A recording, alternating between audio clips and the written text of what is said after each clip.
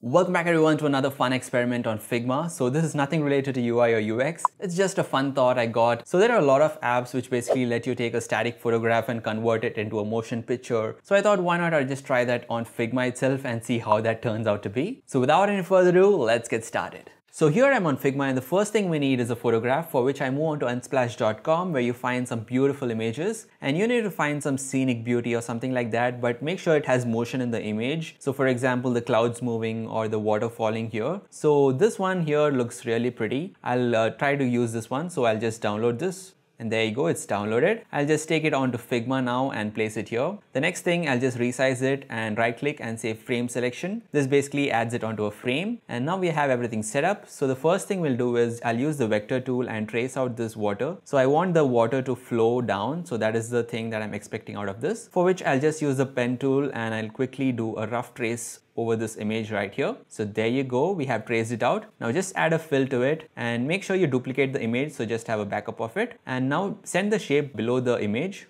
And now select the image and the shape and just say mask. So this is the option to create a mask. So that basically separates out this waterfall from this image here. And the next thing you can do is add some linear gradient to it so that we can have a transparency at the bottom. So at one end you make the transparency 0 and at the other end keep it at 100. So as you can see, it just becomes transparent at the bottom. So that is something we want to achieve. So if I go and try to edit the gradient here, you can see that as I move this point to the top, you can see that the transparency gets edited over the image. And also make sure that you remove the stroke here. So that's it, we have the image ready. So now that the image is ready, let's place it back onto the same position here, so where we took it out from. So this one looks good. So the next thing you can do is just a tip. It's not a mandatory step, but you can select this whole mask group and then go to object and select the rasterize selection. So this basically converts this whole complex structure into just a bitmap image. So it's basically easy for handling going ahead. So this is something you can do, or you can just skip it. And basically this is the image that we drag it and increase in size, and that is how you get the motion of the image. And then the next thing you do is just duplicate this and have this as a dummy image. So one will be on the bottom and one will be the grow image. So this one is the one which grows and the bottom part is just a dummy, so that you don't have much of an overlap when you animate this. So you can just adjust this according to whatever you want. So I just reduce the size and a bit of a width. So next thing, you just duplicate the artboard and in the next frame you just increase the grow layer to how much ever height you want it to grow. And finally we are left out with the animation part. So just go to prototype and link this to the next artboard and say after delay of 1 millisecond and do a smart animate of, let's say, 2500 milliseconds should work good. Loop back this one back to the first frame.